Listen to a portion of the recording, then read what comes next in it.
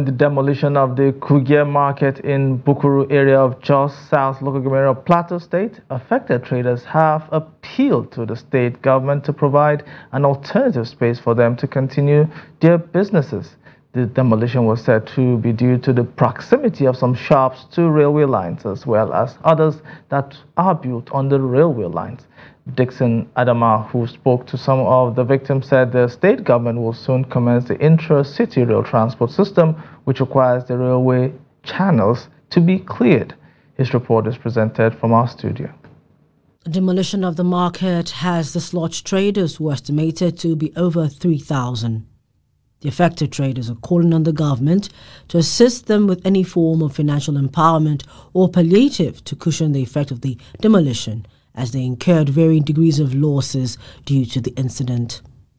Speaking on the ordeal of the people on Wednesday, the chairman of the Elders Forum in the area, Danlami Garba, said although they are not challenging the state government on the exercise, they are, however, begging Governor Caleb Mutfwang to provide an alternative to the people, or at least compensate those who have lost their means of livelihood to the exercise. The government now should come to their aid with some palliatives, and if need be, some of them should be given an assistance, because many of them lost their property, and it is only the government now can assist, because we don't have philanthropists that will now say, okay, let us come and assist the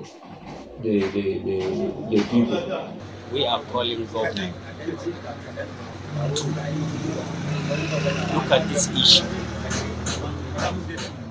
find a way to help our members, because this thing has put people into confusion.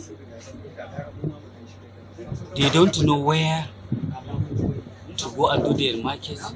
Government come and regulate this place when we used to stay and find something to eat with our children, and now we don't know where to stay. We want government to find a way that so that we be staying there and find something to eat with our children. On behalf of the widows and the orphans and the less privileged in this market, that the government should please help us and look for a place for us. Now everybody is stranded. Rain will soon start falling now. We don't know where to go. Look at me now. I am doing POS. I have saloon. I sell snacks, but no place. I am just working with my bag to see if I can get something that will take home for my children. Although victims of the demolition exercise are appealing to the government for assistance to enable recover and continue their businesses, it is believed that this is not the last of such exercise, as other decongested places along train lines and the intra-city buses lanes would be cleared.